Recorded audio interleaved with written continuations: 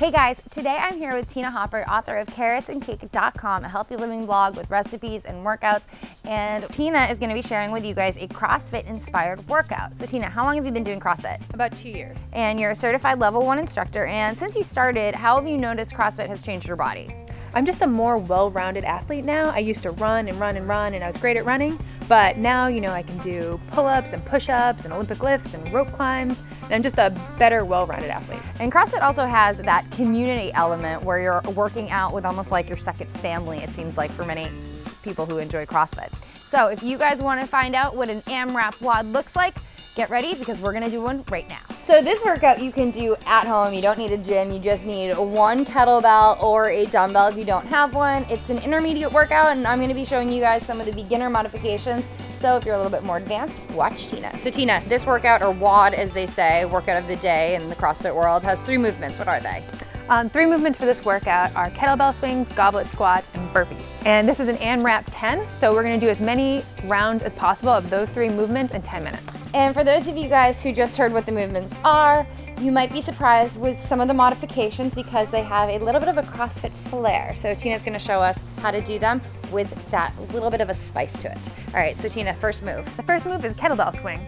So I feel like a lot of people have done this movement before. And we also have a friend here. We have Murphy. So the My whole dog. point of this video is you can do this workout at home, and you can even do it with your puppy. So carry on, sorry. Kettlebell swings. So with this movement, you want to start with your hips shoulder width apart, toes pointed out slightly. And when you're swinging, it's an arm movement, but it's more of a full body movement. You want to push your hips back and then pop up with your hips and swing up. And you want to come full overhead. So that's the one thing about CrossFit versus regulars. I feel like you don't always come up overhead. So do you do this for all CrossFit kettlebell swings? A lot of times it is the full overhead, but sometimes we'll do the Russian swings where it's only half, so you only come to here. But for this workout, we're gonna go all the way up. Whew. And feet are wider than hip width distance, or? Yeah, maybe a little bit. All right, next move. Goblet squat. So you're gonna take your kettlebell, flip it upside down, and you're just gonna squat down. And for this movement, you wanna make sure your chest is up. You don't wanna fall forward. You wanna make sure you're straight up and down as much as you can. And you want to squat below parallel. That's another CrossFit standard. So your hips want to go below parallel when you squat and then come back up. And so since this is an AMRAP, people are trying to go as fast as they can. So can you show us a little flavor of how fast you can go? Some people go really fast.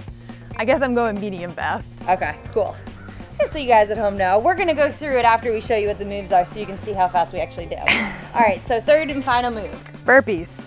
So if you don't know how to do a burpee, jump down on the ground, touch your chest, come up, and jump in the air and clap. So the difference with this burpee is that she's actually bringing her chest down to the ground, which is not something I feel like is, universal. So for this WOD workout, or I guess that's saying workout of the day workout, for this WOD, you're gonna be coming down all the way on the ground and then clapping overhead. So for this workout, how many reps are we doing of each move? So for this workout, we're doing 15 reps of the kettlebell swings, 12 reps of the goblet squats, and 9 burpees. Okay, so you guys are gonna do 15, 12, 9. You can write it down so that you remember. You're gonna do that one time through, and then without resting, you're gonna start back at the top. So if you do all 3 of those reps for the recommended number, that's 1 round. You're gonna see how many you can do in 10 minutes. Are you guys ready? We're gonna see how many we can get, and I want you guys to let us know down below what your score was. And we're going. For my booties.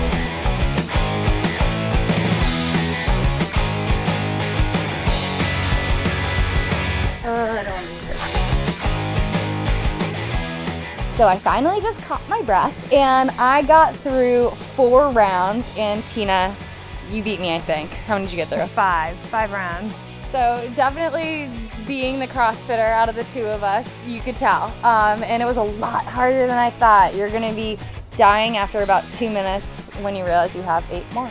So if you have any other questions about CrossFit, we have another video featuring 5 of the most frequently asked questions about CrossFit with Tina. So go check that out. Annotation's gonna be somewhere around here, you'll see it. And don't forget to subscribe to my channel and check out Tina's website, carrotsandcake.com. We'll see you soon.